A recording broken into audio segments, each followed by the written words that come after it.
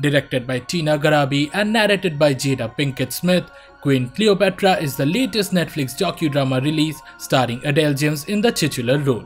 As the series releases on the streaming platform, we thought this would be the perfect time to talk about the series, explain the ending and discuss all the hidden details and historical or mythological references. But before that, a spoiler warning is in order as we will be discussing essential plot points and character details from the series. So if you're done watching it already, kindly follow us through this video. And yeah, while you're at it, please like the video and subscribe to our channel, it helps us a lot. Thank you, and let's move on. The documentary starts with an interviewee stating the fact that her grandparents convinced her that the strongest woman ruler from the African nation was black, and how Western history whitewashes our knowledge of her by depicting a hypothetical historical figure that was white in skin color because she was one of the most desired and beautiful women of that time period. The series then takes us to 51 BC, the Great Library of Alexandria, and we get to know about Cleopatra's family line that originally came from Macedonia. The Ptolemies have been ruling Egypt since 323 BC, and the historians depict her as a learned scientist and linguist woman. When her father Ptolemy XII dies, she and her younger brother Ptolemy XIII mutually ascend to the throne. In ancient Egypt, the practice of sibling marriages was popular in the royal family as the rulers were seen as gods. They were depicted as Isis and Osiris reborn.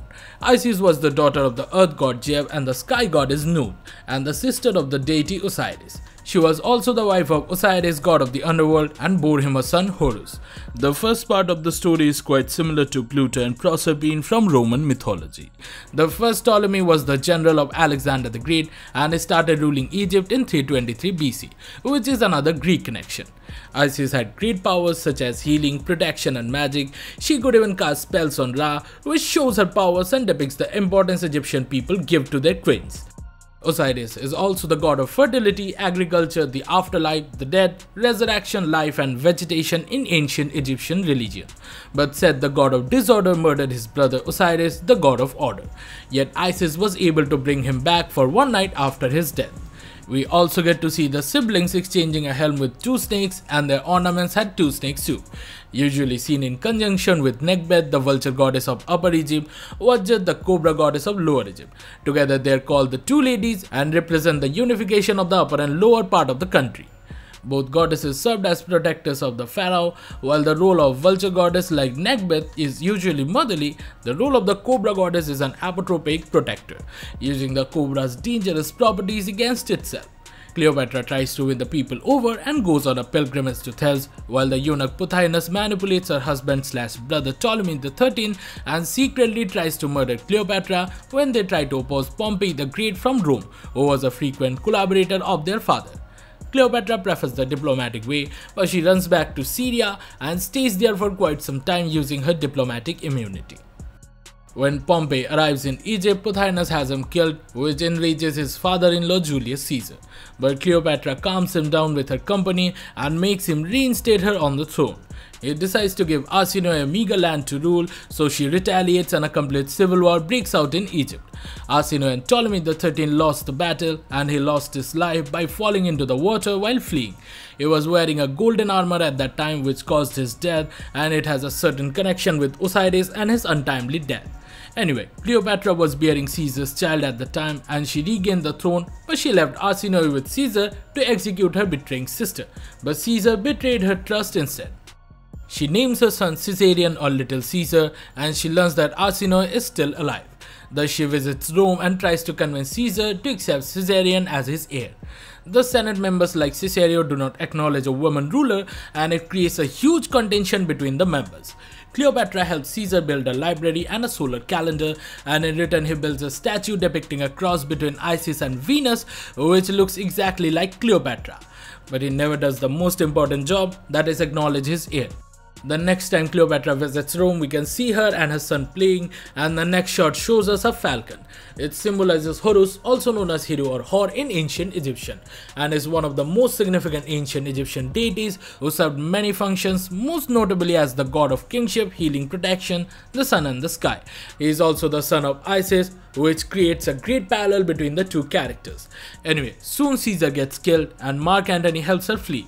Upon returning, as she learns that her second brother / husband has been conspiring with Arsinoe, she kills him and assumes the position of a singular ruler in Egypt. Later, she goes to meet Mark Antony dressed as the goddess Venus and manipulates him into submitting to her wishes. Upon learning this, Caesar's heir Octavian gets enraged and starts marching towards her country. All this while a massive civil war breaks out in Rome between the supporters of Caesar and the conspirators who killed him. Meanwhile, Cleopatra assassinates Arsinoe and she becomes the undisputed queen of Egypt. Cleopatra becomes pregnant with Antony's child but sends him back to Rome to claim his forgotten respect. To gain Octavian's support, he marries Octavia, his sister, but as he attempts to win Parthia, aka the modern day Iraq, he needs help and summons Cleopatra. They mend their differences and Antony meets his twin kids for the first time. He named them Helios and Selene. Helios is the Greek equivalent of Ra, the sun god, and Selene is the moon god in Greek. With these names, they wanted to respect their respective cultures through Ptolemaic Greco-Roman Egyptian offsprings. Cleopatra then clears her demands and Antony accepts them all, including naming Caesarion as the true heir of Caesar. He accepts the demands and marries Cleopatra in return for gaining her army and her supplies. Then he goes to war against Parthia once again but loses and returns to Egypt. He even divorces Octavian's sister, which enrages the general. Meanwhile, Cleopatra and Octavian engage in a full-fledged naval war in Actium. Some of the Roman allies joined Octavian because they did not like the idea of a woman ruler. With failing strategies, Cleopatra retreats from the battle with her ships, which results in the massive destruction of Antony's fleet. She even tries to make a treaty with Octavian, whose spokesperson orders her to kill Antony. However, she does not follow the order and soon her country gets attacked by a massive army under Octavian. Her walls get breached and she decides to hide in her tomb along with all her possessions that Octavian was after. But unfortunately, Mark Antony attempted to commit suicide after receiving a note from Cleopatra and he died in Cleopatra's arms. Octavian then arrests her and plans to march her in the Roman streets along with her children to display his triumph over Egypt. But Cleopatra chooses to commit suicide and pass away on her own terms. Octavian might have cremated her body along with Mark Antony to stop her followers from standing against the Roman Empire under her tomb. He took the kids to Rome but executed Caesarion.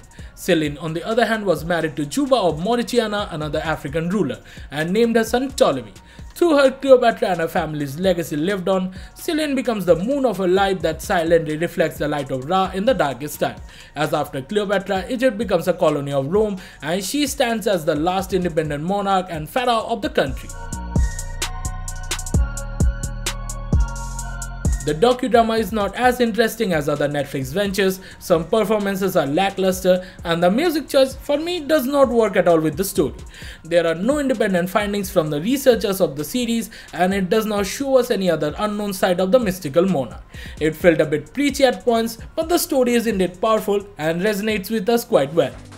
Hey, thank you for watching this video. Do share your thoughts in the comment section about your experience of watching Queen Cleopatra on Netflix. Hit the like button and subscribe to our channel to get your weekly dose of cinema and series. See you at the next one, and for the timing we're signing off. Mail Salama, I'm Isis and I'll be back.